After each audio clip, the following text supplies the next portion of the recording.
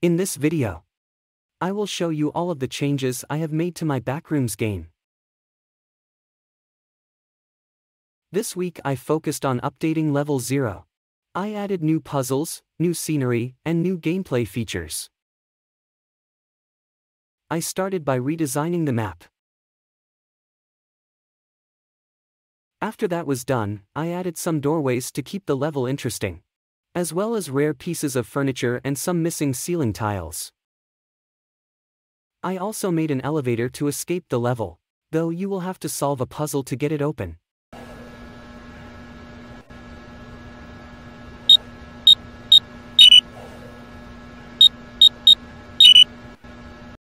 I remade the entity's AI, allowing him to wander the level randomly and chase the player on sight. That's all I had time to do this week. Thanks for watching this video. Remember to subscribe to the channel for more updates and be notified when the game is available.